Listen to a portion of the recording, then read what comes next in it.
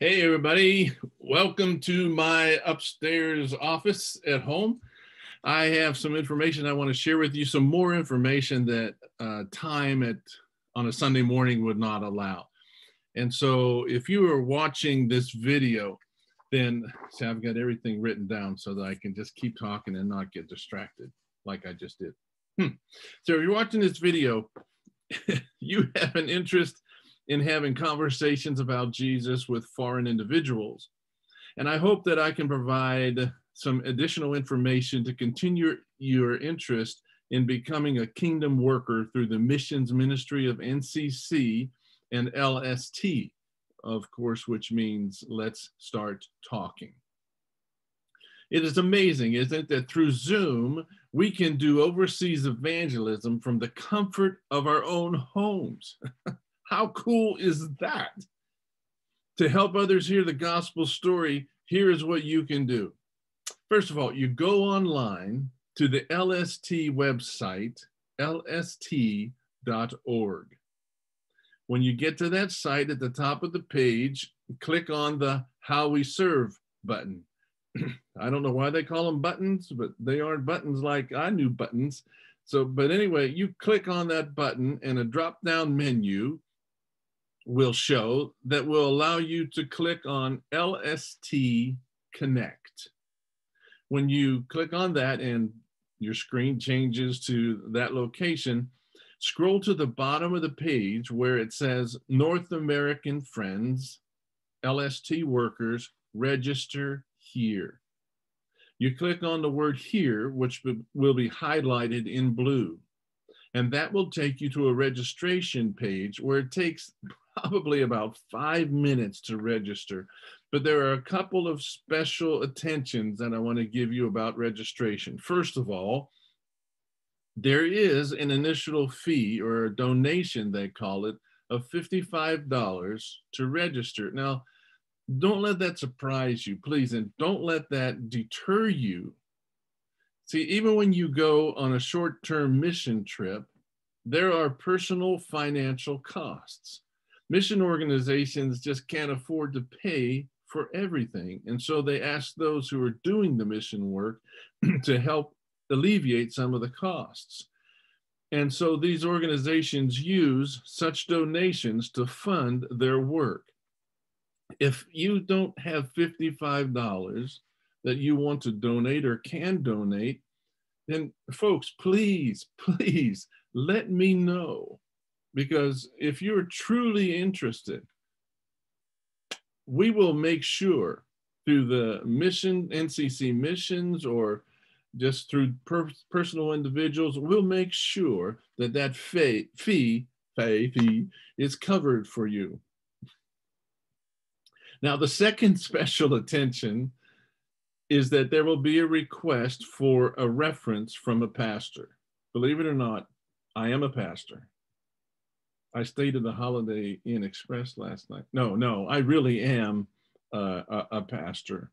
And so if you can obviously use my name on that box and fill in my email, which is sneakertown@yahoo.com. Sneakertown. Yeah, you heard that correctly. Sneakertown. When emails came out, I was living in a town in Indiana called Converse. And so I cleverly used Converse sneakers as, okay, sneakertown@yahoo.com. Sheesh. Now, once your registration is complete, LST will send you an email link for their training schedule.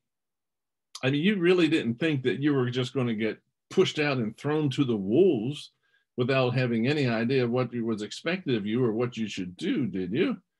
Oh, we wouldn't do that. EST will provide some basic training that will prove to you just how easy it is to serve the Lord in this way.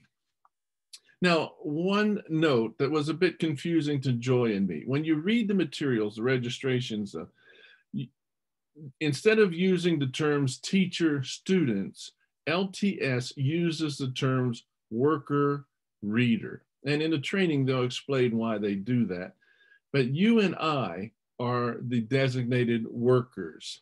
The folks that we befriend, that we help, they are the readers. So in case you get a little confused like Joy and I did, that's the explanation for that, okay? So lest this go on forever and ever and ever and ever and ever. A few last words that will hopefully encourage you to move forward. First of all, you do not have to be a professional English teacher or professor. I can't emphasize that enough. You know, a few years back, some of you may remember if you were part of the church back then, I think it was 2016, that Joy and I went to Italy to do this same type of program. Now, Joy is a teacher. I am not. When you are given a reader with whom to work, that reader is not expecting an English professional or professor. They have enrolled in this program to practice their English and to enhance it through conversation with you and me who have English as our native language. You know, what they're interested in is speaking with someone who knows English as a native language. They have been taught the basics of English already. They can communicate with you.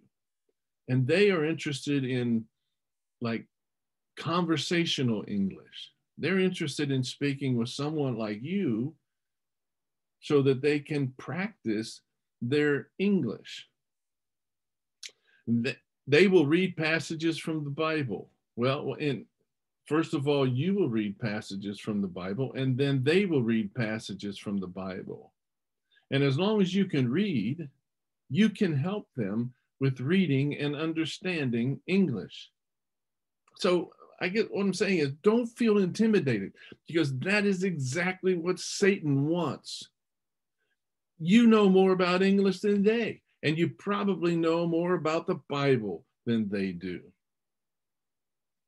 You will learn in training that you and the reader use a common textbook, or not a textbook, I'm sorry, it's a workbook with scripture selections from the book of Luke. The lessons are basic. They basically cover like one 8x11 page. And the reader comes knowing that the Bible will be the textbook that's used.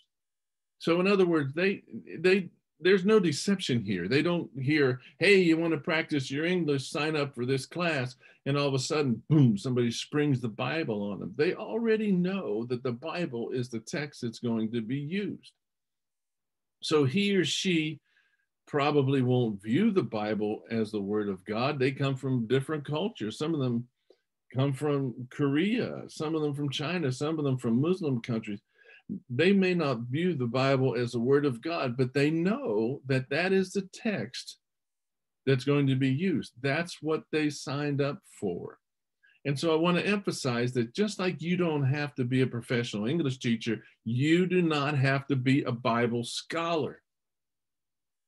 You'll be surprised by how the power of the scripture speaks to the hearts of these people whom you are befriending. And that's what you need to be most of all. You need to be just a friend.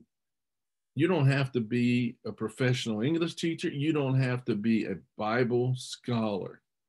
The Bible will speak to the hearts of your readers because you're praying for them and you're working with them and you're being a friend to them. The lessons are very simple, as you might expect, since they have to be understood by non-English readers. You know, they're listening to the Bible, and not only is the word of God speaking to their hearts, but they're processing English words. They're translating them. They're trying to understand. They're working far harder than you or I would be working. And so they just need someone to care about them and to take time and spend some time listening to them and sharing with them. In other words, you can do this. What do you need most? Well, you just need a heart that is wide open to be used by the Holy Spirit, a heart of compassion for the lost to hear the gospel story and to come to faith in Christ. When you couple that compassionate heart with patience, with listening ears, hearing more than speaking, understanding more than worry about being understood, and you add in that a desire to learn about and develop friendships with different people in different cultures, you're going to love this avenue of ministry and you are going to be effective in it. And the last thing I mentioned to you is that you will have a backup resource in LST, and if it means anything, in me. You can contact either one of us, LST or me, with any questions you have or questions that your readers may raise. You don't have to have all of the answers immediately. It's very easy to just say, I'm not sure about that, but in our next lesson, which encourages them to come back, I'll have an answer for you. Most importantly, you have the Holy Spirit guiding your thoughts and guiding your words.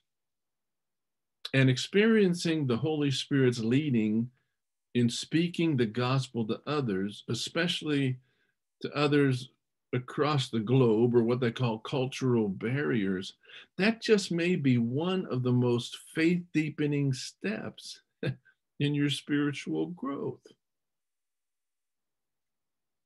So if you have any other questions that the answers will help allay your fears and build your confidence, then please contact me at Sneakertown. Yes, that's Sneakertown at yahoo.com. Or you can contact Joyce and my landline and leave a message. You don't contact a landline. You can call our landline. How's that? And leave a message anyway at 724-872-5807. 724-872-5807. Or you can leave a number at the church, 724-863-2141, 724-863-2141. Leave a message in either one of those locations and I will contact you. So, one last favor. If you choose to register and sign up for this outreach, will you please notify me in some way? We would like to have a record of how many folks are actually joining up and if this ministry is enabling people to be used of God. So please let us know if you go from this step of this video to actually signing up and registering to become a part of LST. Okay. Now that was too much to be used on the Sunday morning, but I hope it was short enough that it encourages you and challenges you and piques your interest, and that you take the next step, that you go to lst.org and that you register and become a part of this ministry. Okay. I got to hit this button down here. It's not a button. It's really not a button, but I'm supposed to click on the button.